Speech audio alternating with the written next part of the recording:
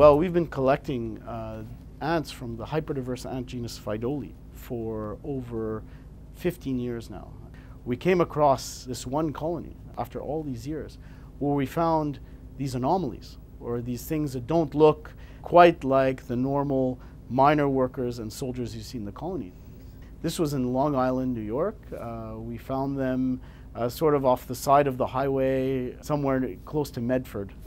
This is a species called Pheidole rhea, and we're looking at, there are three types of workers in Pheidole rhea. You have miner workers, soldiers that look somewhere intermediate, and these monstrous looking super soldiers that have, you know, these giant mandibles, a really big head, and you can see is much larger than the miner workers and the soldiers in this species.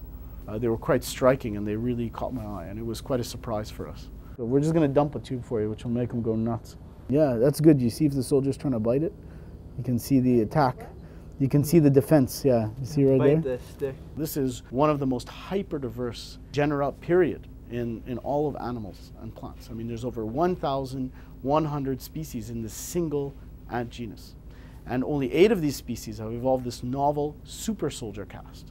Once we found these, we went to E.O. Wilson's Pheidole in the New World, okay? And we looked for these, where we could find this novel super soldier caste, and they all occur exclusively in the American Southwest and northern Mexico.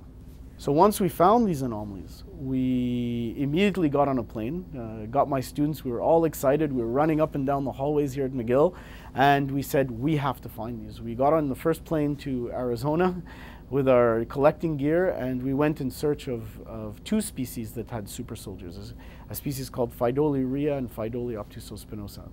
After several weeks of search, we managed to locate their colonies. We collected several of these colonies and we brought them back to McGill. And there we started to look for the striking similarities between the anomalies that we found in Long Island and these super soldiers. And they have these big Once we brought the super soldiers back to McGill, we wanted to know if we can reproduce these anomalies or try and induce things that look like super soldiers in species that don't normally have them. And so we applied hormone during a very critical period during development, and we were able to produce things that look exactly like the super soldiers.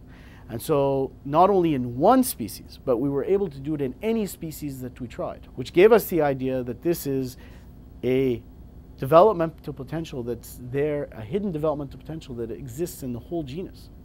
And given the right kind of stress, environmental stress, or either through the hormones or through nutrition, that this developmental potential could be released. And if it's released in the right circumstances, that means you could get super soldiers that evolve. Well, it means that variation is not as random as we would once have thought. There is this hidden developmental potentials lying dormant, this sort of genetic potential that lies dormant, that with the right kind of change in the genetic code or change in the environment could release this potential. And these potentials are very much adaptive, and that could have enormous power for evolution.